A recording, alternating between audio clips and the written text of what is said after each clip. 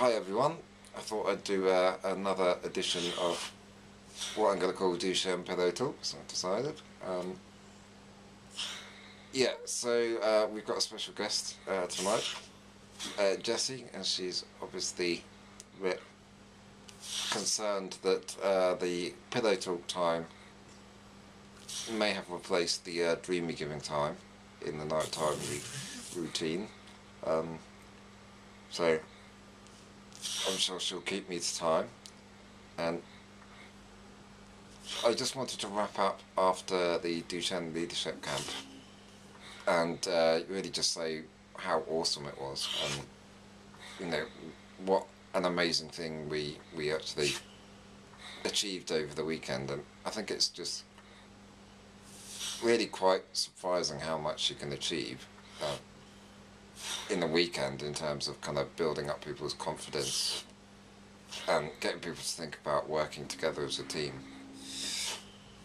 And yeah, I think it was quite emotional at times. I think everyone had a really lovely time. I've had lots of people come up to me at the end and say how fantastic they found it and just what a great opportunity it was. So yeah, we definitely have to be doing more of these. There was a period at the end where we were also kind of marking the end of the Taking Charge project, which is kind of what spawned DMD Pathfinders. So Taking Charge was a 5-year lottery funded project run by Action Duchenne to work with people aged 14 to 19 to help manage transition for people living with Duchenne. And basically there was an adult steering group for that, and from that came DMD Pathfinder. So it really kind of marked the end of an era today, because it was the end of the Taking Charge project and kind of almost a bit of a launch of DMD Pathfinders, really. And people were really kind of excited, and there was a real buzz. So yeah, I think we're gonna achieve great things. But yeah, it was sad to say goodbye to the Taking Charge project, and I think that presents us certainly with some challenges. So there's loads we want to do, and loads of really excited and enthusiastic people ready to get involved. But Taking Charge received lottery funding, and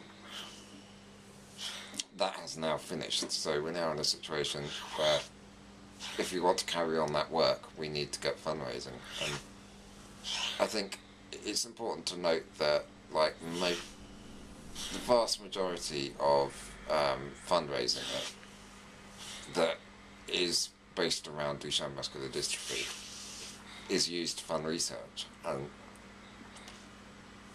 we absolutely support the funding that goes into research. It's really invaluable, and I think even the adults that are maybe too old to benefit from it now, then they obviously still want to see it for the next generation. So it's really important. But we also have the fact that there are many adults living with Duchenne now, and many of whom need advice, support, information, guidance and all that to live a good quality of life. So we have to recognise the fact that we need to do something now. So research funding is great, but we also need to be fundraising and focusing on quality of life. And I think that's somewhere that DMD Pathfinders can really come in, because we will fundraise, and everything that we fundraise will go into improving quality of life for adults with Duchenne. We certainly want to be involved in the research conversation. We want to make sure that research is relevant to adults. But yeah, it's quality of life that really needs attention, and that's where we think we can add value. So I think you're going to be hearing a lot more from us over the next few days, weeks, months, and yeah, we'll certainly be showing you what went on at the leadership camp. We took a good footage, and we got a radio show that we produced that we'll release in a few weeks, so do stay tuned, and yeah, may we seize on all this kind of enthusiasm and start making waves. Well, thanks.